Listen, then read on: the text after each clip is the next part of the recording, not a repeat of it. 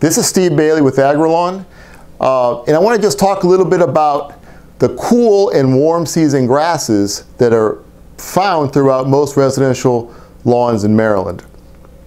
We get calls from time to time, especially with the first frost, that customers say, hey, you know, my lawn looked beautiful, but now I got these brown spots, I got this grass looks like straw, and there's a lot of concern because the lawn that looked beautiful, you know, a month before, now it's got this mottled appearance, right? So we need to understand that in Maryland, because we are in the transition zone, we have northern turf and we have southern turf. An example of northern turf is tall fescue or Kentucky bluegrass. Southern turf is zoysia, which is actually planted deliberately, and I think most folks are familiar with zoysia lawns. Those are those lawns that look like straw, basically 7 months out of the year. But we also have some weedy grasses that are perennial in this area, like Bermuda grass and nimblewell. Now, the key to managing them is aeration and seeding into them with a high quality turf type tall fescue.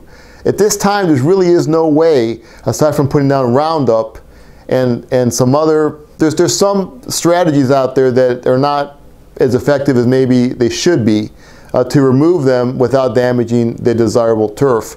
So in most lawns in Maryland, it's natural and it's really the expected thing to have some warm season grasses in a northern clime.